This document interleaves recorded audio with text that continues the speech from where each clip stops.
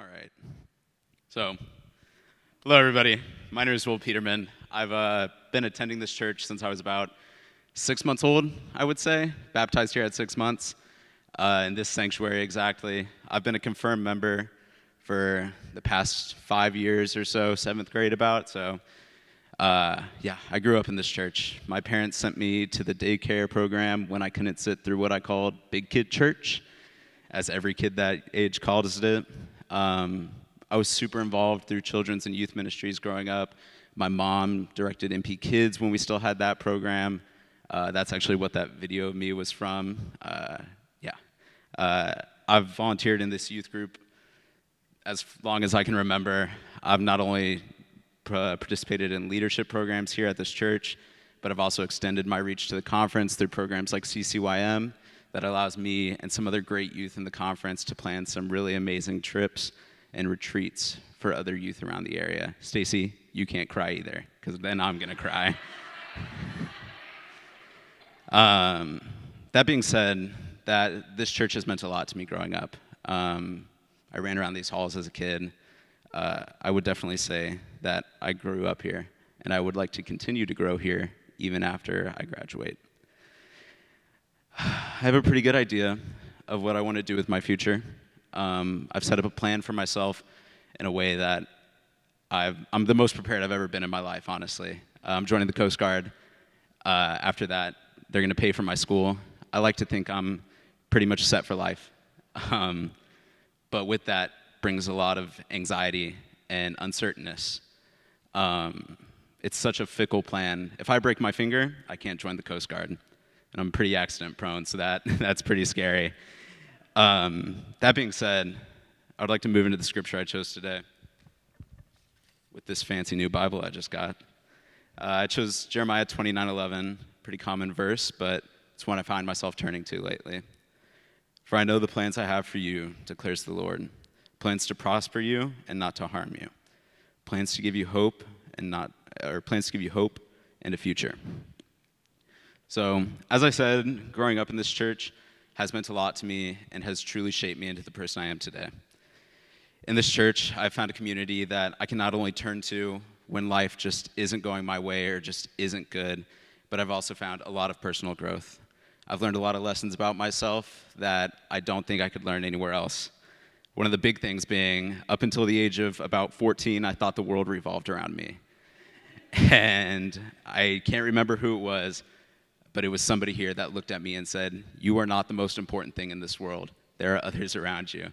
And that has completely shifted my life for the best. This place has taught me so much, and I can't thank y'all enough for that. One of the things that worries me about moving into my future is the lack of presence this church will have in my life. With the Coast Guard, I'll be moved around a lot. I'm going to New Jersey for 2 months, then California for 3 months, and then wherever they want to send me. And I'm not sure if y'all have noticed, there are no significant bodies of water around Plano. So I will be away from this place for a very long time. And that hurts so much because y'all have been such a big part of my life. And this generally is a problem a lot of young adults, college-age students face as we move on, as we grow. Oftentimes our focus shifts. We are focusing on school, we're focusing on making new friends at our new schools, and our life is just different.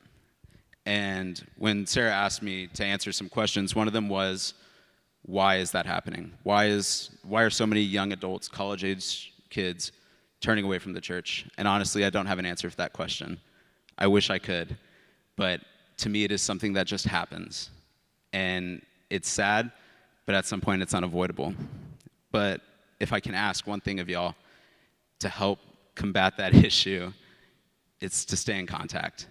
Please, we have all these amazing outreach and ministry programs for this demographic specifically that is made to tie young adults back into the church to help us stay rooted in our faith. And I just ask that y'all give as much to you can as that, even a slight check-in. Like, if you have our numbers, text us, email us, call us, whatever you can, because you never know what that's going to do to somebody. Finals week, it's crazy, so feel free to reach out. yeah, the occasional checkup can just mean so much in our lives. And especially now, it seems like we live in such an uncertain world and such a constant, sadly, a constant state of fear that we struggle to change, but we can. So in the end, all we have is each other, right? We're a community, we're a faith-based community, we're family at this church. And that's the most important things in my life personally, is the community I found here. And I think I speak for a lot of other people when I say that. So finally, I would just like to thank this amazing church family that I found for raising me. As Matt said, I'm not sure where he's sitting in his devotion, I was raised in the bosom of this church. So thank y'all for that. Thank you for just guiding me and teaching me all that you can. And I appreciate every single one of you more than you will ever know. Thank you. Hello? Okay, there we go.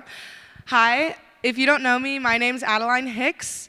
I'm a senior at Plano East Senior High School, and I've been attending here basically every Sunday since I was about 5. My plans for the future, I'm going to Collin College and then the University of North Texas. I'm getting a major in behavior science and going into special education with a minor in American Sign Language. Super excited for my future, but I'll talk about it a little later about, kind of the fears that go into that, and just like some things I'm feeling, but I'm really excited to share this place with y'all today. So I've been going here since I was about 5, like I said. So basically, if these walls could talk, I'm 100% sure they would have a lot of stories to tell about me. I was here, I spent countless Saturdays here, early mornings and late summer nights preparing for things like the Easter extravaganza, Christmas nativity plays, and vacation Bible schools. My childhood was shaped by what I've come to call mini moms, some members of children's councils, missions committees, and leadership teams that raised me, Kelly Blakey, Stacy Spears, and Amy Petermen, just to name a few. I was there when the 2 youngest Bowen boys played baseball with a plastic bat and a tennis ball and left a dent in the office hallway. I was here when Mr. Accident Prone and Hayden Tolley got a little too roughhousing and Will ended up with a broken bone. I've seen basically it all, and I wouldn't have changed that for the world. This place shaped me, it molded and it mended me into the person standing in front of you today. I grew up here with my mom being a children's minister. Like I said, I have very few memories that weren't made in these walls. But in 2018, my mom left her position here as children's minister to go back to school, but very quickly, it was God's will that she found herself back in the ministry, first at Creekwood United Methodist Church up in Fairview, and now she's the minister at First United Methodist Church, Rockwall. Luckily, my parents were able to see how important this place and these people in front of me were. And since I was already a confirmed member of this church, they let me decide where to keep my membership. So that's why I'm standing here today. So thanks, Mom and Dad. But the answer gets a little more complicated and much more long-winded when somebody asks where I go to church. The answer right now is, well, my mom is the minister over at FUMC Rockwall, and I teach Sunday school there. Oh, and I go to Lake Point Church in Firewheel on Wednesday nights in their youth group, but my home church is FUMC Plano. My home church is here, and it always will be. Through all the ups and downs, through every curveball that life has thrown at me, one thing has stayed the same, and that's this place and these people. So many different people of so many different walks of life, people whose paths may never have crossed with mine otherwise, all coming together to make a home, not just for me, not just for the seniors sitting in front and behind me, but for the senior classes that have come before us and will come after us. The verse, Corinthians 12 through 14, highlights this wonder for me. For just as the body is one and has many parts, and all the parts of the body, through many, are one body, also is Christ.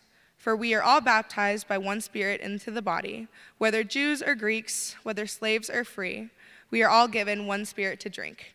Indeed, the body is not one part, but many. I am fully aware that a lot's going to change for me in the next couple of months.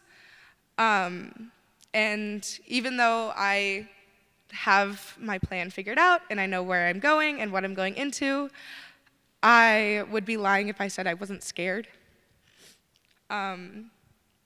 Sorry, I told myself I wasn't going to cry. It's hard moving on, knowing that I won't have, not that I won't have the community, because I will, but that the face of it's going to shift a little bit is, I'm sure, something that we can all relate to is very scary.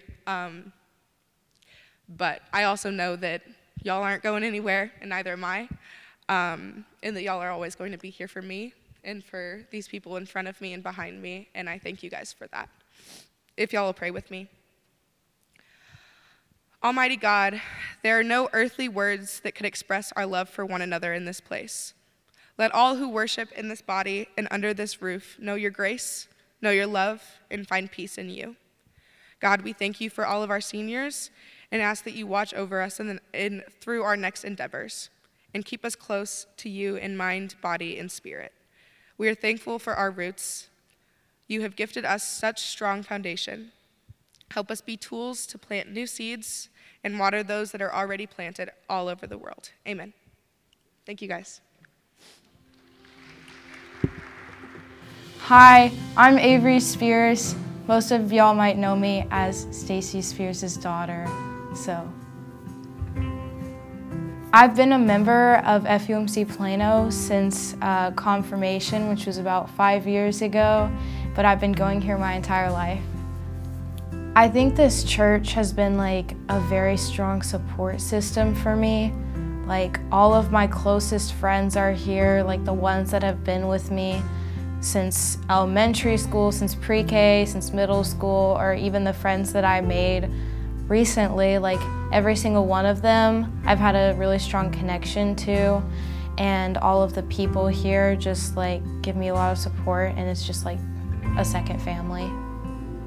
I hope that a lot of other people, younger people especially, get the same experience that I had at this church, because it really helped me, and like some of my favorite moments of my entire life happened here, and my favorite people are here, so I hope that people take away that same experience that I did, and I would wish that for everyone. Thank y'all for being there for me, and for loving me and supporting me, and for putting up with me when I wasn't so funny or tolerable. So, love y'all.